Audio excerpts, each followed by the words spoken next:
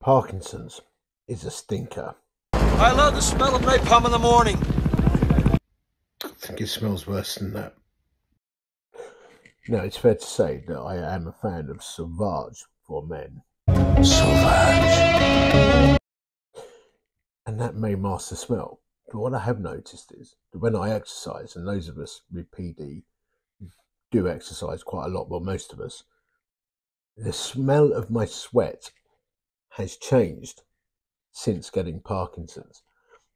One of my trustees at Spotlight YOPD, which I'm CEO of, Joy Milne, she is famously known for being able to smell Parkinson's in a diagnostic way.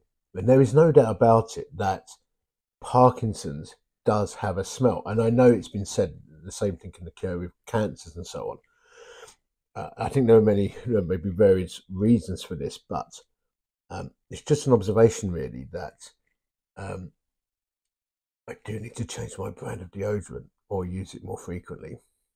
Parkinson's is a bit of a stinker.